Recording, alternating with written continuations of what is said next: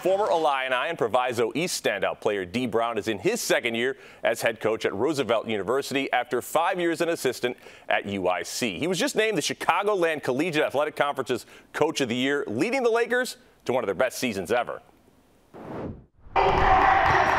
This coaching thing seems to fit Dee Brown pretty nicely. How much are you enjoying this?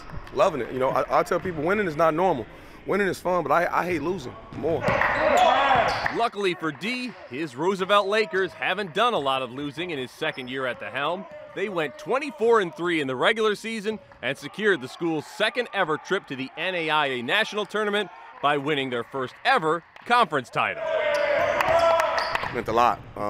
Really wish we'd have did it last year for those guys, but for us to come back in year two and win it, it was really special. And that was our goal. Our goal was to come in and try to win it, at least compete for a championship. So for us to win it, first time in school history, is a blessing. When we won the conference championship, it meant a lot to us. Honestly, I was just thinking about all the 6 a.m.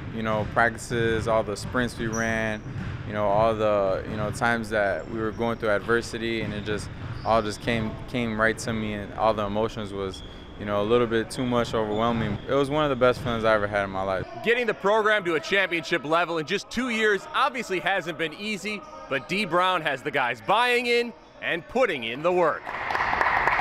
He is definitely not the easiest guy to play for in terms of practice is going to be tough, games are going to be tough. He's going to be tough on you as a player, but it's only because he wants the best out of you at the end of the day. So I've kind of loved that aspect coming here, and he's definitely pushed me to my limits to be the best player I can be. It's tough being a student athlete. I commend those guys. You got to have a different type of grit and toughness. But being here in Chicago is tough as well. So many things to do, but we wanted to win the championship, and you have to sacrifice a lot to do that. But also, we want to make it to Kansas City.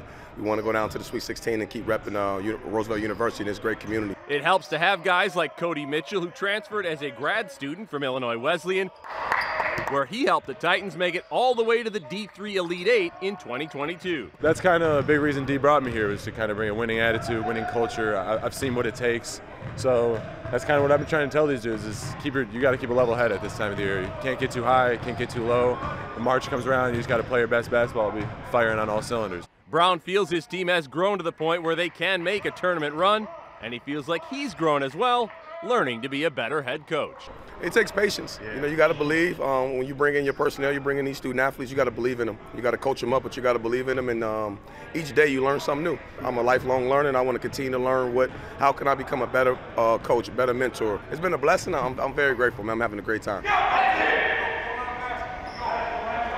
And the Lakers got a 4 seed in the 64-team NAIA tournament. They begin play Thursday in Livonia, Michigan against 13 seed Shawnee State out of Ohio.